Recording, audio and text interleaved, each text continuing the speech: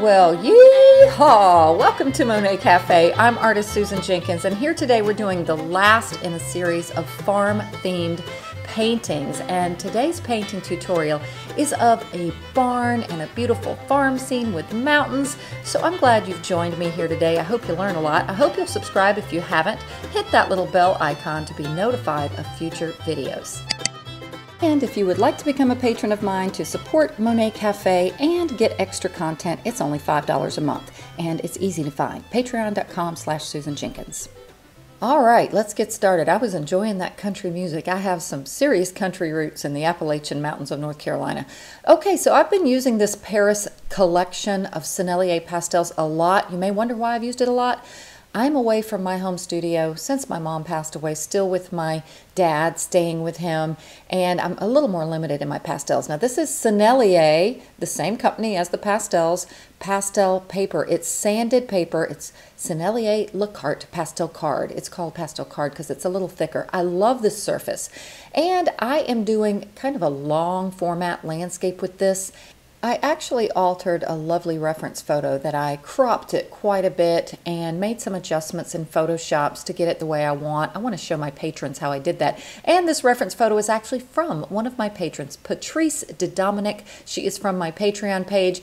And my patrons, that's her calf painting there. My patrons get to submit their work into a homework album, and I get to see all of their creations from my tutorials. I just love it. Look at all the duck paintings. You can tell it was farm themed this month. Oh gosh, and poor Ian, he had a leg injury, so he painted sunflowers on his cast. That was creative. I am so proud of my patrons, and it's such a blessing to see what they're creating from my tutorials.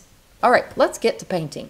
My last tutorial that focused on getting a loose painterly look with loose and painterly edges was of a hen, and it was all real time, the entire video, with the exception of the sketch and a teeny bit at the end. Now I am speeding this one up a little bit at the beginning. I'll speed it up a little bit more towards the end. The painting was, oh gosh, probably less than 2 hours long.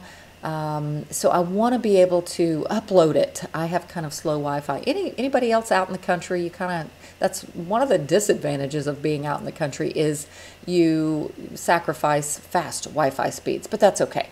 I like the fresh air and sunshine. But I'm going to be providing commentary, especially here at the beginning portion.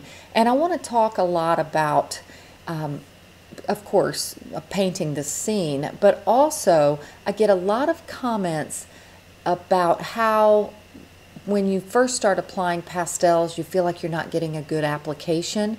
And notice my pastel strokes here. Can you see how the surface of the paper is still showing? And that's okay. If you are first starting out with pastels and that's frustrating you, try not to get frustrated. That's just the process. Pastel painting is a gradual process. It often takes a while before it starts coming together. A lot of artists talk about it going through an adolescent stage or teenage stage. So it sometimes does look a little unfinished and perhaps not quite what your goal is or aim until you get a few layers down. So don't get discouraged at that.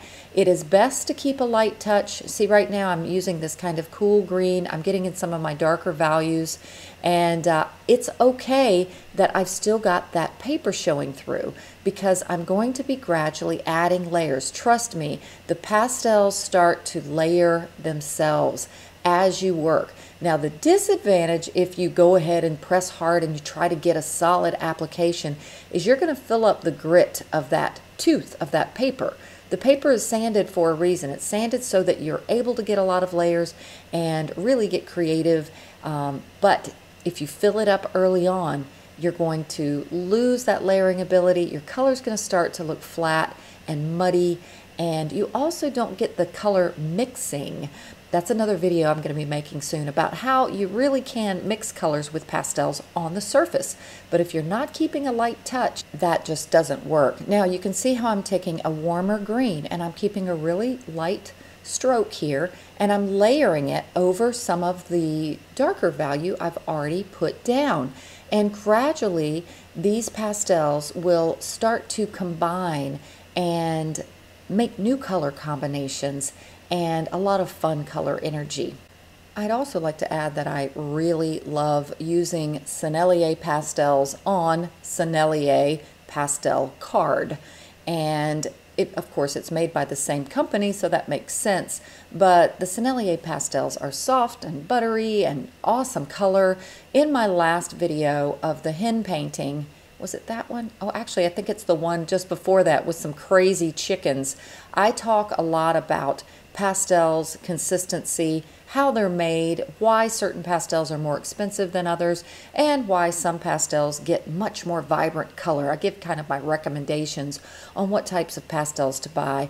I'm trying to remember what that video was called, but it's just 2 videos back. Maybe I can put a little link up here somewhere where you can see it. And you may have noticed at the beginning where you could see my initial sketch. It was just a charcoal pencil where I laid out the basic shapes. You see here now, I'm not getting into any detail right now. Everything is basically just the largest shapes. And I actually recorded my process when I was altering the photo in Photoshop. And I'm going to try, if I have time, to create a video. If you're one of my patrons and you're listening here, I'm going to try to create a video where I show you kind of how I broke down the photo to its basic shapes and simplified it. That is what I totally recommend.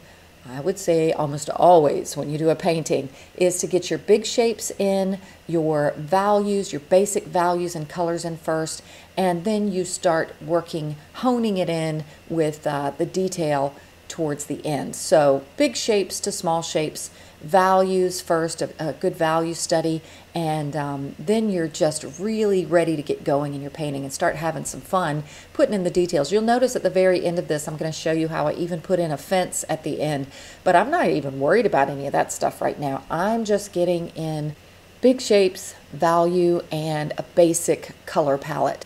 I'd also like to mention that even though it's early on in the painting still, I'm trying to create directional strokes. I wanted the sky to feel like it was radiating out. What would you say the focal point is in this particular reference image? Well, I would say it's the barn and kind of that tree. And I still wanted the painting, it felt a little heavy on the left side with that barn, so I still wanted there to be some interest on the right side of the painting. So as it goes on, I create those trees a little bit more on the right. Also, I create the fence and everything in a way to where I hope it's working with my focal point. So the energy that I'm creating with the sky, with my directional strokes, that just means take your stroke in the direction that you want the clouds to go or the viewer's eye to go. And I wanted that to complement my focal point strategy and just create a composition that had more energy and drama, perhaps. Now I used my finger to blend a little bit there, but I usually don't like to over blend on this surface because, like I said, the pastels blend themselves so beautifully when you give them a chance. You will see me later actually use a packing peanut. It's like a piece of styrofoam to do a little bit of blending, but I try not to over blend. I'm going to add a little bit of music now and let you watch and think about the things that I've talked about already, but I'm going to be back when I get to blocking in the barn and give some commentary there. I'm still keeping this just barely sped up at this point. I'll only speed it up a little bit more towards the end. So enjoy. I'm keeping this with the farm theme and some good old country kind of bluegrass music. So enjoy.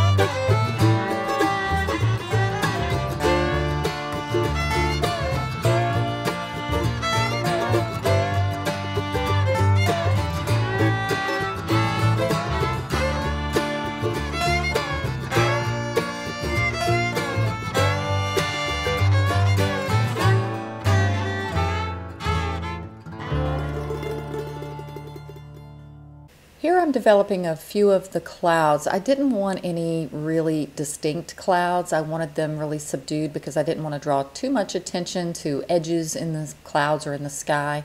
So I'm just really just making some lighter cloud shapes, all emulating a little bit from the photo, but like I said before, mostly trying to keep that energy where things are radiating out from the barn and giving a little bit of drama to this scene. All right, now I'm going to move on to actually getting in the value. Really, I'm focusing on value, which means the lightness and darkness, really more so than color. I know it's going to be a reddish or burgundy color, deeper colors. I had to put my glasses on. But really what I want to do is I want to get those darker values. If you look at the reference photo, where's the sun coming from? Well, you know it's going to be kind of the upper right. You can look at the tree and see that there are lighter leaves towards the top, but you can look at the barn and see that the side that's kind of facing us is the shadow side where I'm painting right now.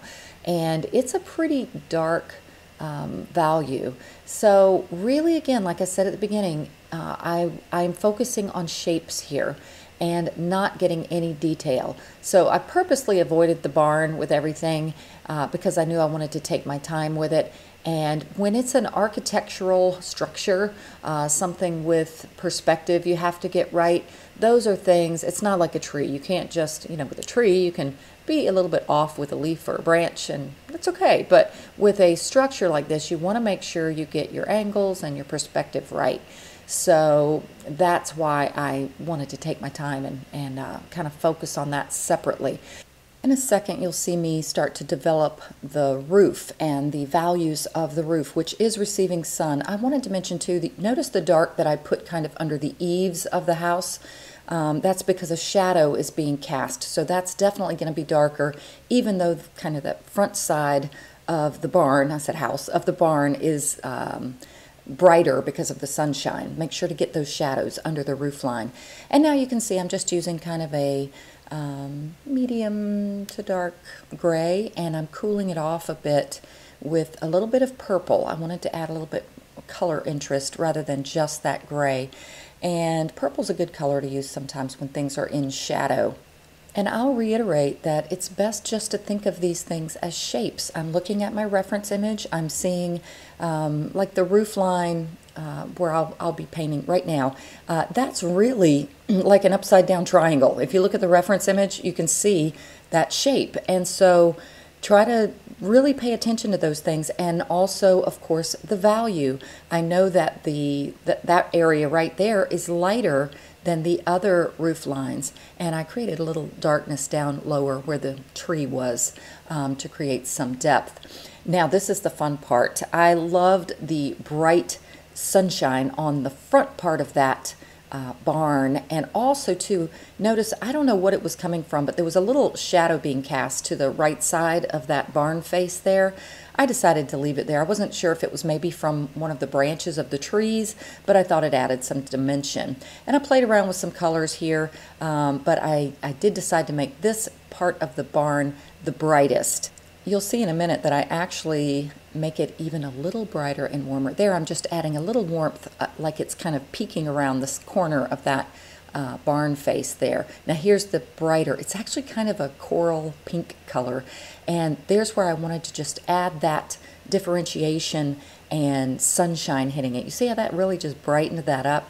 Now this part of the barn, top part of that barn, is not as bright. It's in the sunshine too, but you can see in the reference image, it's just not quite as bright as that little part below. So I wanted to keep it accurate, and it makes it more believable. So you'll notice that the color that I'll use to lighten up this side of the barn is not quite as light in value or bright in color as the one on the lower portion there.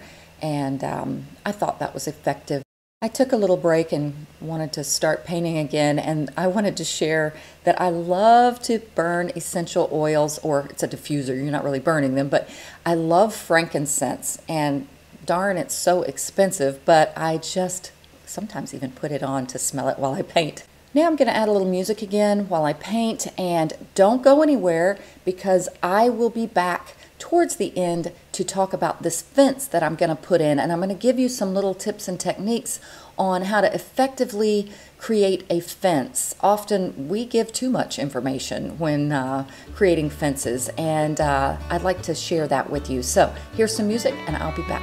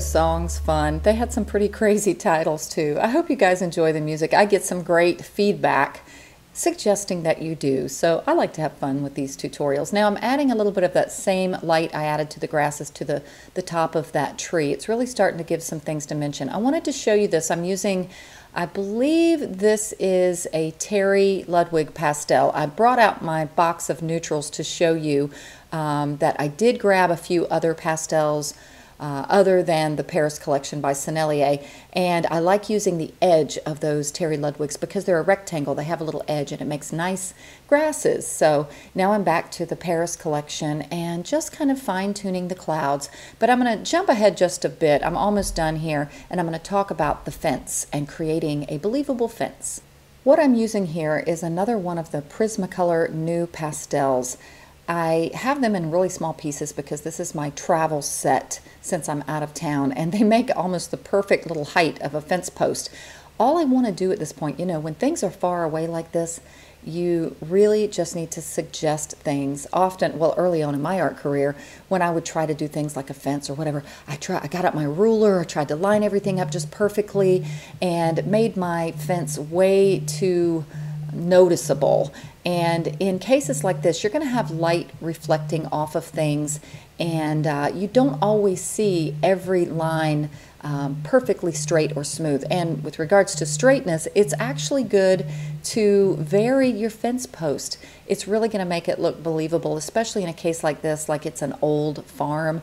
If you saw the reference image, I'm veering away quite a bit from the fence that was there. It was thicker and not in the same, oh, there's my dad's dog barking, sorry, adds to the farm theme, right? And it was, I've put my fence in a different place.